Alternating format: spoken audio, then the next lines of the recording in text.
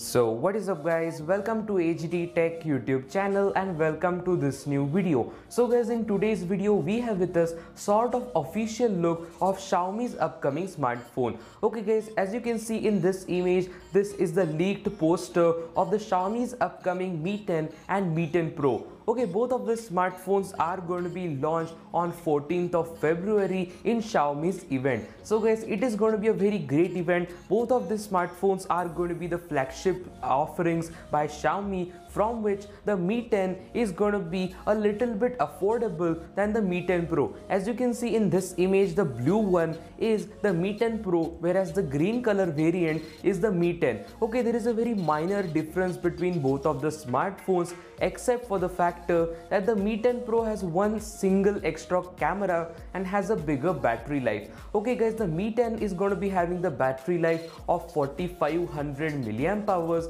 while the Mi 10 Pro is going to be having the battery life of 4800 milliamp hours. Okay, both of the smartphones are having great battery capacities and both of the smartphones will feature 5G support. Okay, 5G is going to be inbuilt in both of the smartphones, and now the biggest question that comes, and that is regarding the pricing. Okay guys, the pricing of both of the smartphones is going to be very affordable for a flagship level smartphone. Okay, you're going to be getting the Mi 10 starting at $400 to $500, whereas the Mi 10 Pro is going to be starting somewhere around $500 to $600. And in India, the pricing of the Mi 10 is expected to be somewhere around 35,000 Indian rupees, and that of the Mi 10 Pro around 40 to 45,000 Indian rupees. So guys, these both of the smartphones are going to be launching very soon. On 14th of February, Xiaomi is going to be conducting its event in which they are going to be unveiling both of the smartphones.